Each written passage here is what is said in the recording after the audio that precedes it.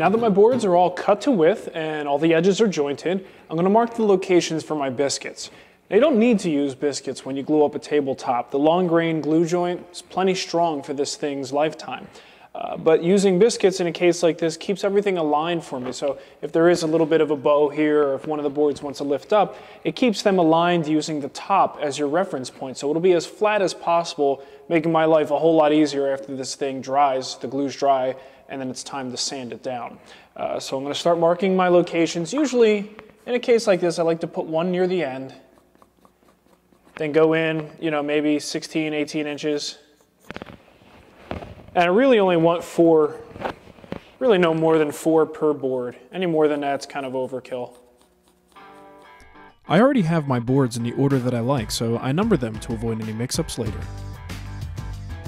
Now it's time to create my biscuit slots. I line up the biscuit joiner with the pencil marks and plunge. I highly recommend a good dust extraction system for this operation. Since the boards are so large, I'm able to make my slots without clamping the board down, but for added safety, clamps are always a good idea. I decided to glue up my top in 2 halves. This makes the project quite a bit easier to manage. Now I place each board on end, add glue to the edge and the slots,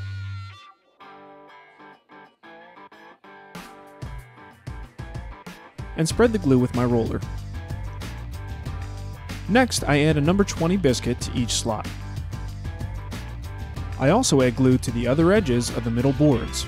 No need for biscuits here since the adjoining boards already have biscuits. And yes, I have made that mistake in the past. We're now ready to clamp the boards together. All I really need to do is make sure my pencil marks line up and the joints look tight. This is where biscuits really prove their worth. We aren't really counting on them for added strength here. Rather, they're making sure our boards are properly aligned. Now, since the biscuits were all cut using the top of the boards as a reference, everything should line up nicely. If you do have a particularly stubborn area that wants to stick up, don't be afraid to use a clamp to force it into position. Other options you could use if you don't have a biscuit joiner would be dowels or long splines cut with a router. I add a few extra clamps for good measure. I find the best way to remove squeeze out is to wait about 30 minutes after the glue up and scrape it away. Look, Ma, no stain inhibiting residue. I followed the exact same glue up procedure for the second half of the tabletop, and after about 2 hours, it's time to glue the 2 halves together.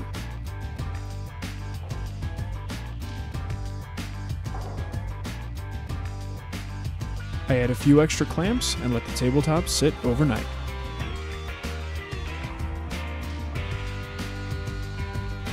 The next day, I remove any high spots using a number 80 cabinet scraper. This tool excels at this job and is far more effective than a sander. I then go over the entire table with my random orbit sander. I start with 120 grit and finish up with 180 grit. I do this to both sides as well as the edges of the table.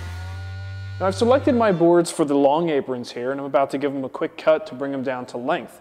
It's always a good idea to cut your long pieces first because the cutoffs from those cuts may actually serve as our smaller pieces. So for instance, the slats and the side aprons themselves, I'm actually going to use the cutoffs from the tabletop and even the ones from the long aprons and use those for our smaller pieces. Just a much more efficient way to go. I rough cut my apron stock and side slat stock at the chop saw. It's always a good idea to let the blade come to a complete stop before returning it to its starting position. After jointing, planing, and ripping them to width, I trim one end of each piece square with my miter gauge.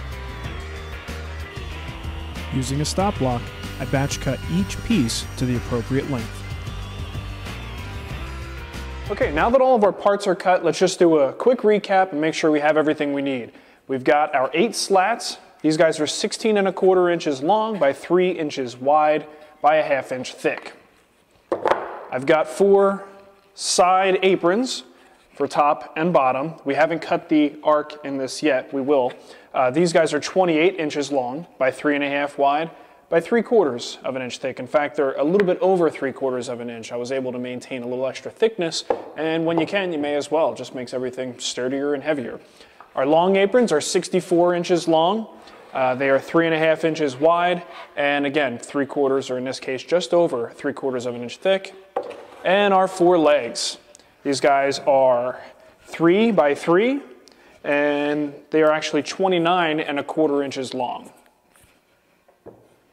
All right, so let's talk a little bit about our joinery options. We have to find some way of attaching our aprons to our table legs.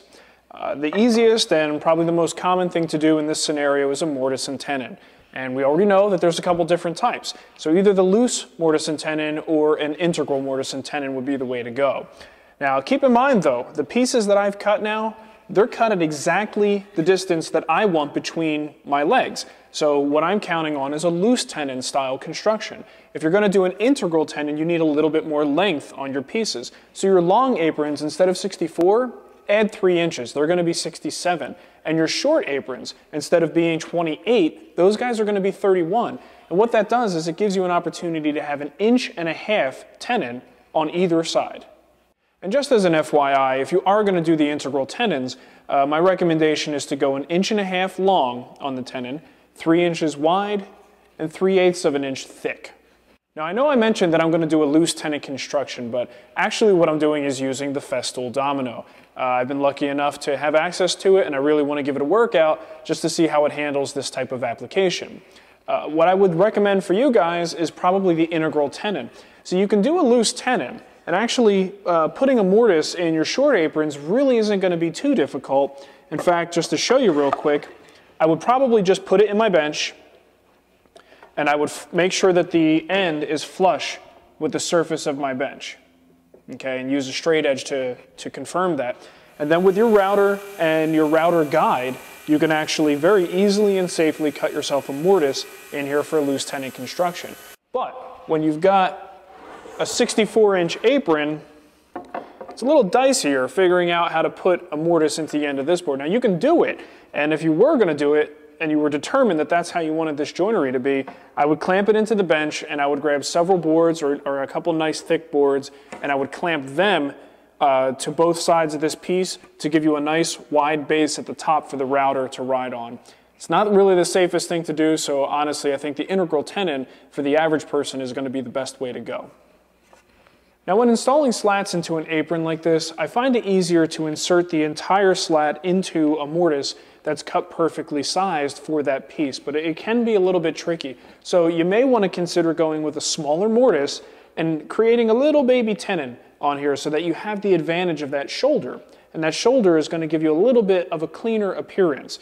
If you're having problems with your accuracy and your holes for your mortises are a little bit off, maybe you slipped with the router or your hollow chisel mortiser may not have been aligned perfectly, that might be something you want to consider. But if you're pretty well comfortable with those things, you should be able to make a nice clean mortise, and these pieces should sit right down inside them, and that actually simplifies the process for you.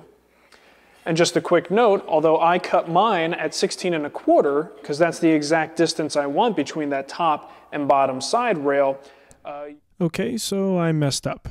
If you want integral tenons on your side slats, cut them to 18.25 inches long instead of 16.25, which is what's listed in the plan.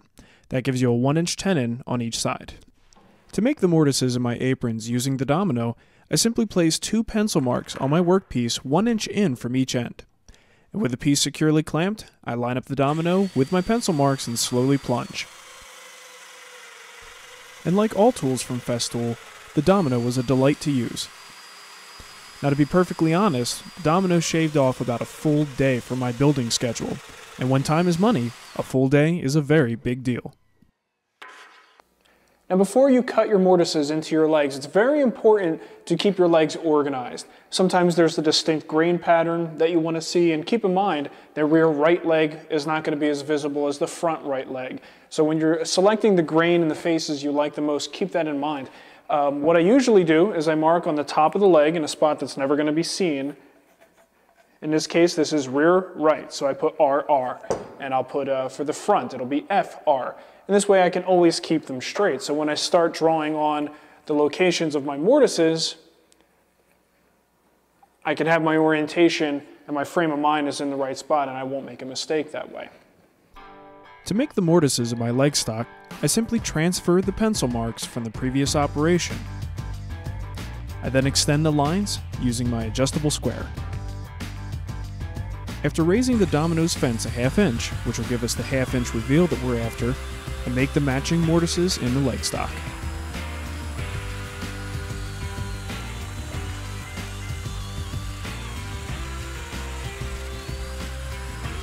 Sometimes a picture is worth 1,000 words.